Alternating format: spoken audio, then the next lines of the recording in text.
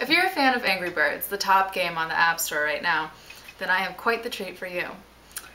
Physics Gamebox is like Angry Birds in that it employs the law of physics in its games, but is a completely, different feel, but still just as fun.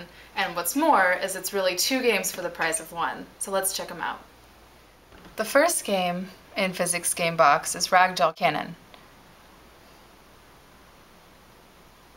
And at the beginning of each game they provide you a hint, which is pretty useful and a cute way to start off. And all you do is you use touch features to shoot a ragdoll out of the cannon in hopes of hitting the target that says here. In some levels this is easier than others. For instance, this one is quite difficult.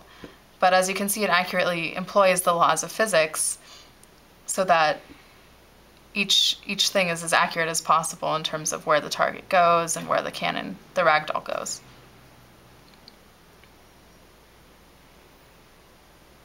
Now if you want to switch games, it's really easy.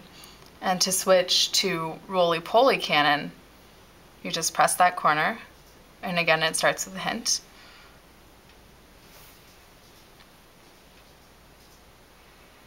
And here the premise is similar, but instead of, shooting at a target, you have a limited number of shots, and you need to hit who they instruct you to. So in this case, it's the dark roly-polies, but we have to make sure the light roly-polies survive.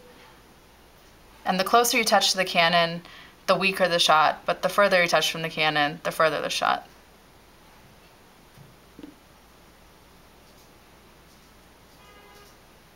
And see, I failed because I didn't get enough shots. As you can see, Physics Gamebox is full of fun, physics-oriented games that are sure to entertain you for hours, and while being simple and easy to learn, are still, as challenging as you want them to be.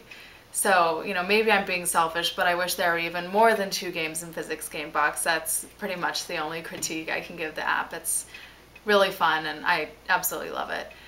So Physics Gamebox is not something that should stay boxed up in the App Store. You should open it up and have some physics fun today.